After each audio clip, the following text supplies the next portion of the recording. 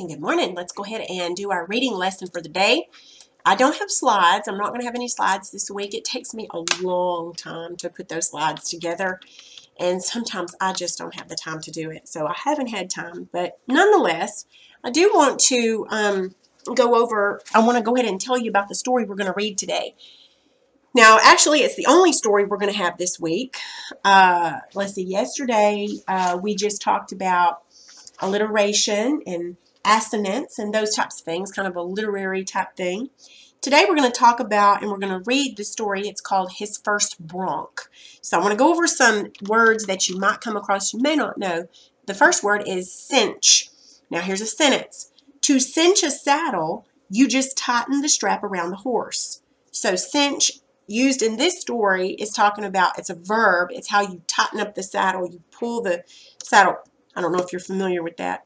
Another word that you might come across, hobbles. The horse could not run freely with the hobbles around his legs, something that keeps a horse from being able to run fully.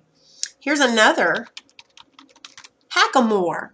Okay, to break a horse, a cowboy uses a hackamore rope rather than a bridle. All right, so the bridle has the bit that goes in his mouth and around his nose and kind of up around his head. Okay, but when you're breaking a horse, you're not going to put a bit in, probably because you're not going to be able to. Yeah. But a hackamore basically just goes around his little nose thing and kind of up like that. It's called a hackamore. All right, how about this word? Peeved. Josh was peeved when he discovered his little brother tearing up his baseball cards. Have you ever been peeved? Kind of mad? Yeah. How about hankering? After seeing a video about flying, Joe had a hankering to become a pilot. Kind of like I want to, a desire, I guess you might say. All right, good deal. So let's look at our story. So turn in your reader book to page 14. That's where the page is gonna start. Now, because this is reading and because it's 5th grade, I'm gonna have you read this story. Okay. Now, I want you to think about, as you're reading the story called His First Bronc, I want you to kind of get in your mind the thought of Billy. And how he gets his first bronc.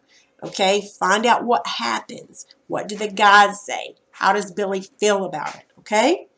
All right, so I'd like for you to pause this, and I'd like for you to read pages 14 through 18. Now, I don't know if your Nana will let you, and I don't know if it matters, but if it helps to read out loud, sometimes it does for me.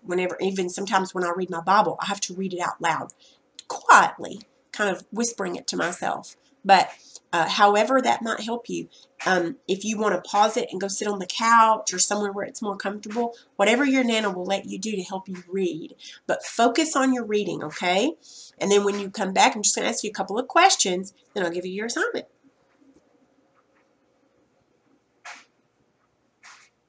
Hey, did you finish reading this story? I hope you liked it. I thought it was a good story. All right, so let's ask a couple of questions. So the setting of the story. Remember, the setting is where and when it takes place. What's the setting of the story? I think it's a long time ago. Yeah. Out west, on a ranch of some sort. Pardon me. Pardon me. So, what clues did the author give you to let you know the time and the place of the story? How do you know it happened a long time? How do you know it didn't happen yesterday or last week? Nobody had a cell phone. Nobody had a camera. Nobody had all the fancy today stuff, did they? So it kind of lets us know that it was on a ranch a long time ago. So, and what did you think of the dialect in the story? Remember, the dialect is not a different language, but it's the different way that people speak the same language. Kind of like people in Australia. They speak English like we do. They just speak it in a different way. Even in America, there's different people that have different dialects. We all speak, well, we're all supposed to speak English. And those that live up north have a different dialect than those that live in the south. And even those that live in the South have different dialects. People in Texas have a different dialect than people who live in maybe Georgia or Alabama. So we speak the same language, we just kind of say in a different way. What did you think of the dialect in this? Kind of like, he's some horse, ain't he? Or turned a blank face toward his father and hollered. Or lit into bucking. So they kind of had the country type. I bet you did like what I did, and you just took to that pretty easy because it's kind of like how we talk. Yeah. So anyway, so how do you think Billy feels after he fell off the horse? How do you think he felt? I think he was probably more determined. Gosh dang, I'm gonna get back up on that horse. That's probably kind of how he felt. So how did the author, well, how did he feel after he finally wrote his first bronk? Confident and happy? How do you know? How did the author let you know that? Said something about being proud as a peacock, kind of strutting around. Just rode my first bronk. Yeah. So, yeah, kind of like that. So, did Billy get to keep his first bronk? He did. How do you know? He broke the horse and he rode it. So it was his. It's his to keep. Kind of how they did in those days. All right, good job. I hope you enjoyed the story. All right, so your assignment today is going to be page 7. It's going to be a crossword puzzle at the bottom and some at the top. It's going to be talking about kind of how some of the characters felt and their characteristics. So go ahead and do the whole story. But those the definitions of the words at the bottom in the crossword puzzle, you might actually want to pause this instead of turning it off, because I think that a lot of the words are going to be these. Not all, but some. And it might be kind of hard for you to find. It doesn't even tell you what page to find them on. So do your best on that. I think you can do it. You might have to look back in the story to find a word maybe that you don't know, and use the glossary too. But you might want to pause it because some of these words are. In fact, let me just do this. Let me just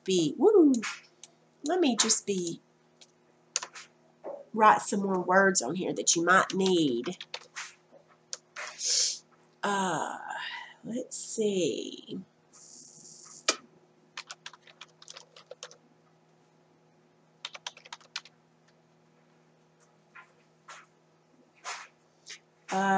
There should be 8. 1, 2, 3, 4, 5, 6, 7, 8. Okay, these are all the words you're going to use. Now, some of them, they may be spelled a little bit different, like you'll just have to see, okay? But I think you can use your glossary or a dictionary also if you need to, okay? All right, that'll be all for today.